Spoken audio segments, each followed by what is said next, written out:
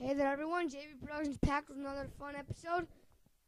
This week we're gonna since I haven't made a video in a while. That's because I got a new laptop, I got new software, and I got a new microphone, my which is why you can hear my voice a lot better. So to kick this celebration or whatever you want to call it. To kick it off, I decided let's do some After Effects since I did get After Effects. So let's start.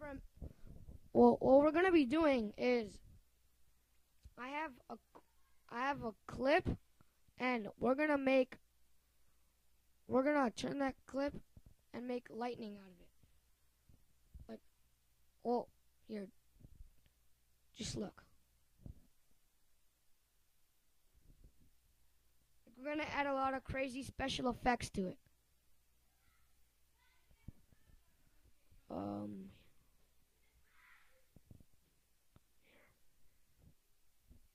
Here, watch this.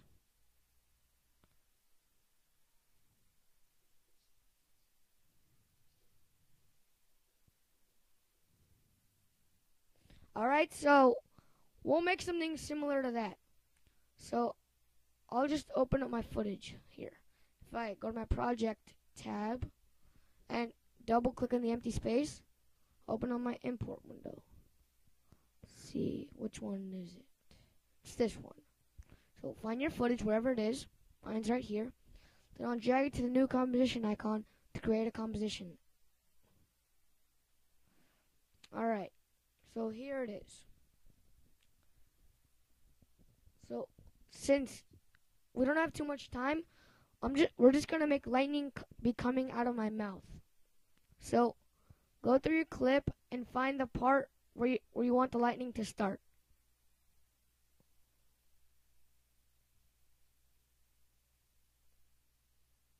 I want my lightning to start right there. So here I will select my movie clip layer and press Shift Command D. And what that'll do is split the layer. Now let's find out. Now go through the rest of your clip and see where you want the lightning or special effect to stop. Oops, passed it. Alright, I want mine to stop there. So the same thing. Press Shift Command D. Okay, so now we have 3 different layers.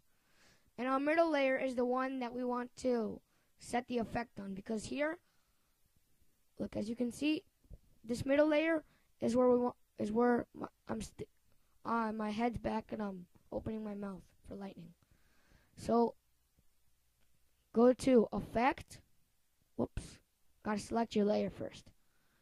Effect, Generate, and hit Advanced Lightning.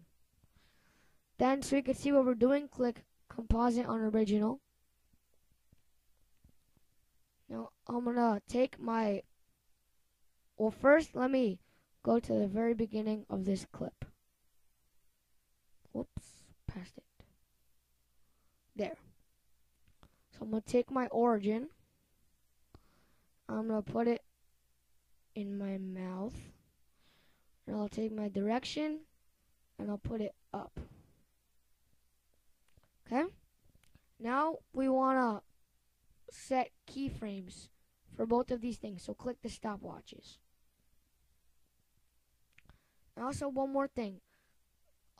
Twirl down your conductivity state and make sure it's at 0. Wait, first click the keyframe to set it at 0 and scroll to the very end of your clip. The very last frame, and then bump it up. The conductivity state is what makes your lightning move. Because how boring would that be just to have still lightning? Alright, so go back to the beginning. Alright. So now what you're going to do is just scroll through each frame and adjust your origin and direction. So let me just do that right now. Okay. Good.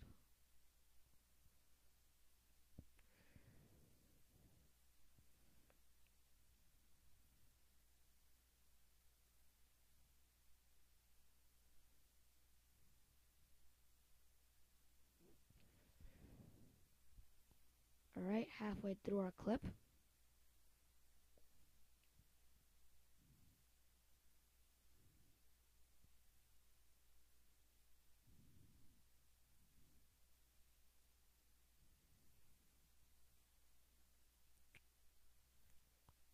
Okay.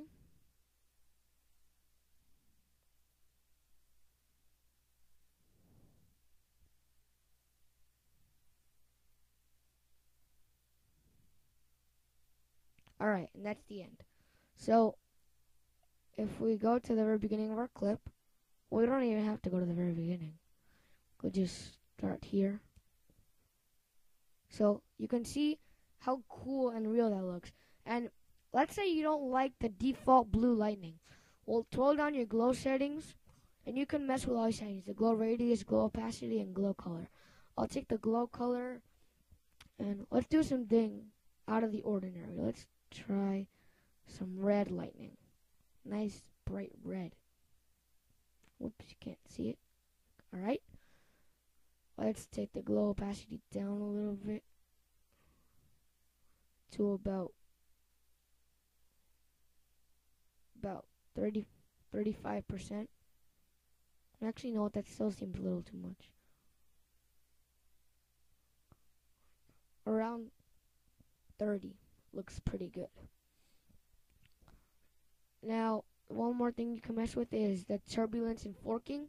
The forking is all those little tiny strands of lightning that come out. So look, if I turn my forking up, see there's a lot more tiny strands of lightning. I'm gonna bring that to around 50. And the turbulence is those bigger strands and the thickness and power of your lightning.